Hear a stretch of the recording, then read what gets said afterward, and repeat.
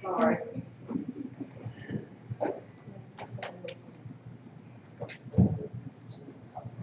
Alicia and Glenna, thank y'all for doing that. That was beautiful. It really was. Before I talk about anything else, I want to open up in prayer. So, Father, thank you for this day, Lord. Thank you for this opportunity we have to be in your house, to fellowship together, and to learn more about you, Lord. Just please be with Marty and his family during this time, Lord. We pray that your will is done in this situation. We pray that you bring their family and them the peace and comfort that only you can, Lord.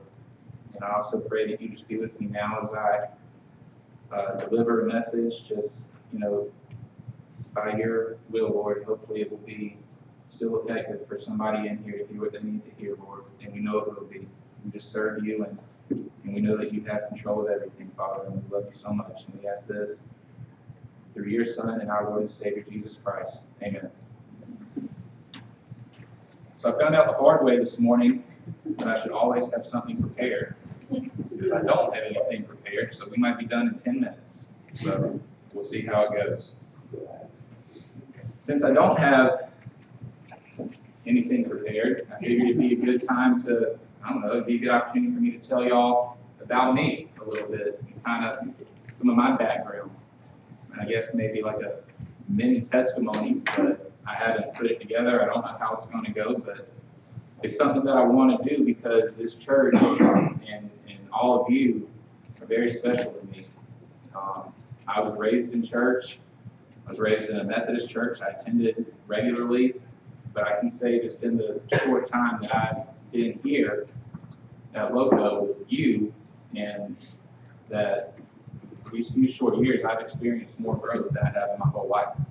So with that being said, though, I feel like it's fair, especially since I've already been up here twice. This is my third time that I'm going to deliver a message. It's only fair that you know a little bit about me, though.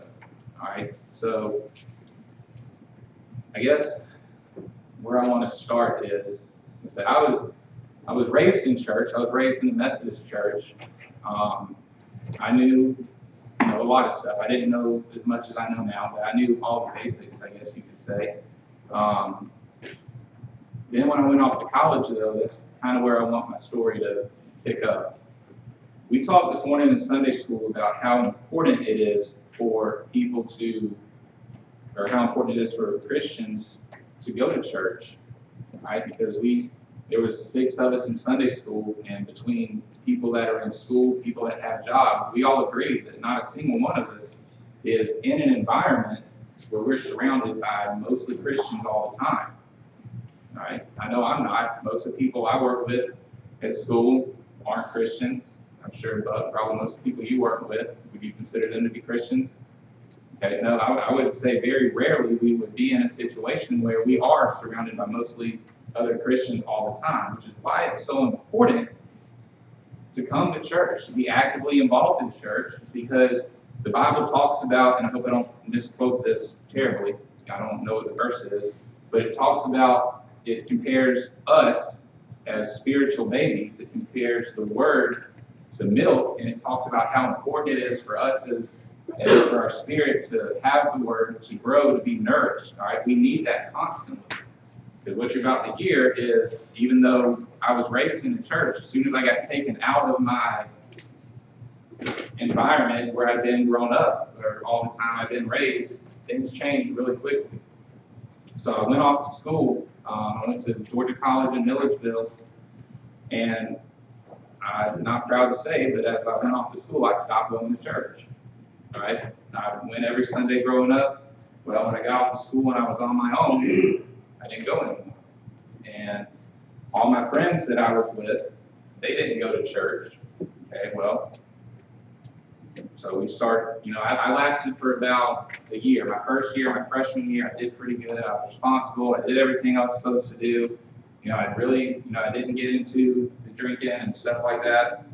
But by kind of the beginning of my sophomore year, I broke up with my girlfriend at the time. She was, we were dating my senior year of high school. We went to school together. So you still kind of have that like connection, like that. I don't know the word I'm looking for, but like the sameness, all right? Like things were still kind of similar to how they used to be, all right? But when I broke up with her, then I felt, all right, I'm really like on my own now. Like I'm completely removed from all the stuff that I kind of brought with me to school from home.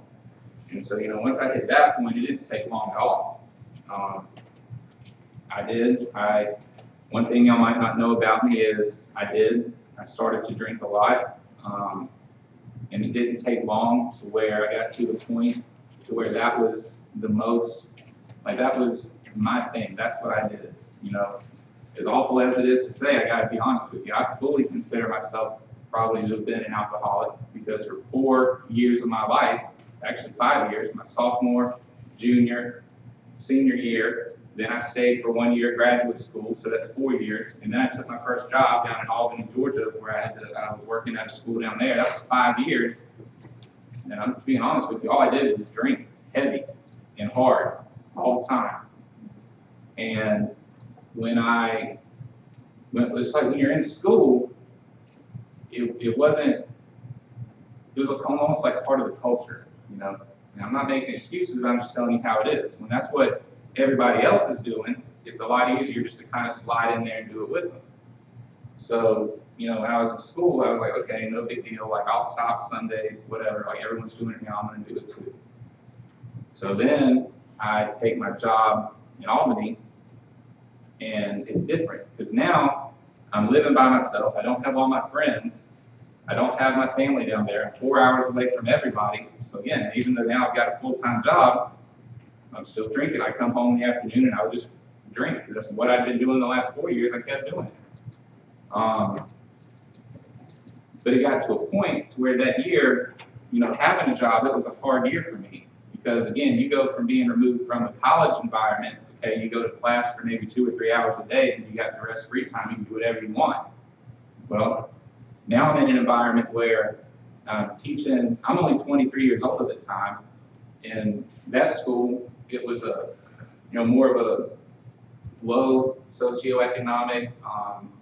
It was the culture of that place wasn't one where education was really valued as much. So some of the seniors I was teaching that year were 20 years old. They're 20. I'm 23. There's only 3 years different. They don't look at me as being a teacher.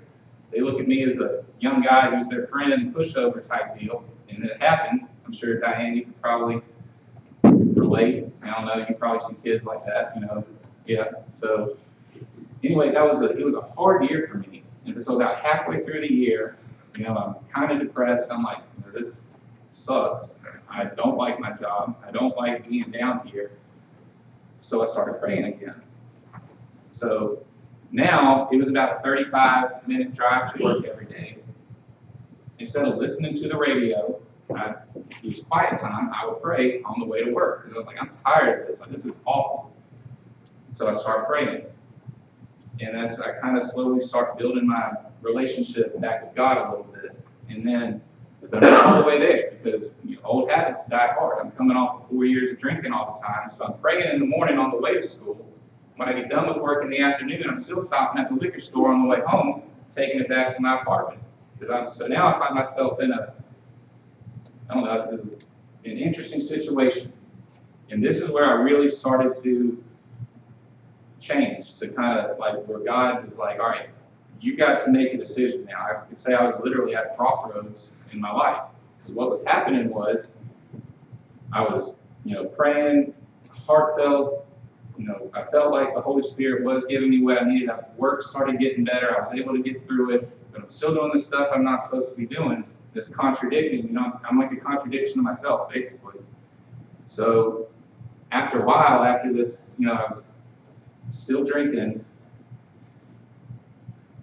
But what changed was that I was starting to get this feeling, and I can't explain it. It's a feeling that I can't put words to. It wasn't a hangover, because I knew what that was. I've been, drinking for so long. The best way I can explain it is it was a despair. I was waking up in the middle of the night with just the worst sinking, despair, awful feeling. Now, at the time, I couldn't explain it. Now, I attribute that to, that's the Holy Spirit in me being like, what you're doing is wrong. Like, because you're coming to me, I'm helping you, you're doing this, you're making the effort to reach out to me, but you've actually got to start, following me. You've got to make me the priority. You can't keep doing what you've been doing if you're going to follow me now. And that's, I don't have a word for it. I don't. It could be in Scripture somewhere. I'm sure it probably is, but I don't know what it is. Now, me being hard-headed, I was still doing this. This happened probably like 20 or 25 more times. Like, I would wake up with just the worst feeling. Can't explain it. Awful. The only thing that would make it better was when I would start praying again. So anyway, I finally get to this point where he's like hit me on the head over and over again enough to be like, you don't need to be doing this, to where I finally started changing my whole thought process. Okay, well, I still wanted to drink, but now I'd be like, you know what? If I drink, I'm going to feel awful after I do it. So maybe I just shouldn't do it in the first place. And now, again, this is a gradual process. It isn't just overnight, okay? I started praying and everything got better, okay? That's not how it worked. But, over time, like I said, this happened numerous times. I finally got around to the point to where I was like, I can't do this anymore. I either had to fully give myself over to God and His Holy Spirit, or I had to stop praying probably and continue drinking. I got to a crossroads. Like, what am I going to do with it? And eventually, like I said, I got to the point to where I decided, this life isn't for me. You start, it's like I said, when I come here, this church was a big deal to me. I'm so thankful that I met Kimber at school, and that I know Marcia and Harry and their family now, because completely coming here, getting involved in the church is really what makes a big difference of starting to separate yourself from that other lifestyle. All right, you start going to church, you start getting involved. It's basically just being obedient to God. All right, you start doing that, and that's where your change is going to come about. Now, I know that I haven't, it's not been very clear what I'm trying to say. I'm not being, good with the words right now, but that for me personally was like my turning point, is when I got to that situation. And that's how, when I look back on it, I don't look back at it as being, like, I recognize it as being not a good time in my life, but I don't regret that it ever happened. Because that, to me, that's what God used to turn me around and get me to where I am now. If I had never gone through that trial, that time in my life, then who knows? I might not be where I am now. I might still be, we talked about in Sunday school this morning, I still might be one of those lukewarm Christians that's kind of like, yeah, I know all this stuff, but it's not a priority in my life, So I don't regret that. And the verse that I want to use today is John 16:33. And I chose this one because it's my favorite verse. Like, honestly, in the whole Bible, this is my favorite verse, because no matter what you're going through, it speaks to everything. So in John 16:33, and I can remember I had this, again, I'm not proud of this, but I can remember a time when I was at school, when I first showed up, I had Bible verses like pinned up in my room on my bulletin board. I can remember a specific time where I was like, you know what, like, forget this. And I can remember taking them down and throwing them in the trash can. So, but anyway, this has always been my favorite, and I'm sure it always will be my favorite. But in John chapter 16, verse 33, this is Jesus talking, and he says, I've told you these things so that in me you may have peace. But listen now, this is where it gets good. In this world you will have trouble, but take heart, for I have overcome the world. And that's one of those verses really where you can just be like, that's enough said. That says it all.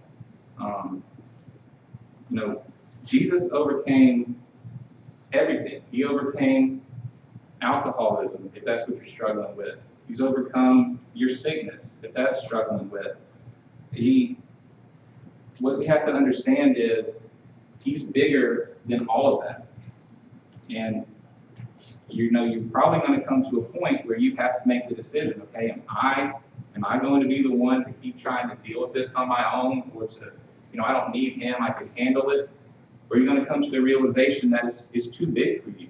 You need Jesus to do it for you. And another important thing we need to understand is, and I know Marty has talked about it before, but don't expect, God to take this from you.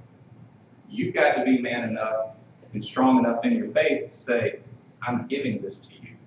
You've got to come to that point where you say, you know what? I know I can't do it. I'm not strong enough. So I'm going to give this to you because you are big enough and strong enough and you can handle this. And that's very important. It's a very important step in your faith as you grow. So I guess when we were in, I want to keep going back to what we talked about in Sunday school this morning, but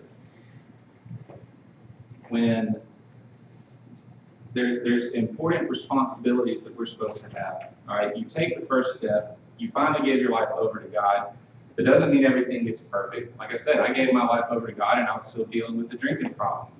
Well, again, you've got to make your choice of what you're going to follow. In Romans chapter 1, you don't have to turn to it if you want, I'm just going to go through it quick. But what we talked about in Sunday school today was in Romans chapter 1, verses 8 through 15. Paul, in his letter to the Romans, he's talking about specific qualities that are important for people to have. All right, the first one is prayer. So that's prayer in all situations, but especially for others. The second one is you've got to serve God with your whole heart. The third one is, and this is Kimber's word, she said equality, but what she means by that is don't just select who you're going to share the message of Jesus with. Okay? In Paul's words, he said Greek, non-Greek, wise, or foolish. Well, to us, that might not apply as much, but don't be like, okay, I'm gonna talk to Jackson about Jesus. But I'm not going to talk to Mary, or I'm not going to talk to Racy about Jesus. No, you got to tell everybody. Then the other one is you got to work together with others. So I kind of started with this, and I guess I'm going to finish with this, but I can't overstate how important it is that as a believer, you've got to be involved with other believers, and you got to be involved in the church. It did not take me long at all when I stopped going to church to completely just fall away from it. All right, now my faith wasn't where it should have been at the time, but still, if I was still going to church, if I surrounded myself with the right type of people, that would have made a big difference. I'm sorry that I couldn't have put a better, or made this message better or more clear to you, but like I said, this was something that I did. I wanted to share with y'all because I care about y'all. And I love this church, and like I said, it's important. I don't want anyone to feel like they don't know who I am or that I have any secrets. Right? So that was my biggest one. That was my biggest secret. Now you know it. I used to have a drinking problem. I drank all the time, and the only reason I got over it was because God and Jesus and my faith and my obedience and taking those steps to follow Him. That is what's brought me to where I am now. And I'm excited for the rest of my life, however long that may be, to keep on that path, to keep doing that. 3 or 4 months ago, I would have told you there's no way I would ever get up here and try to talk to people, especially without having a chance to plan something.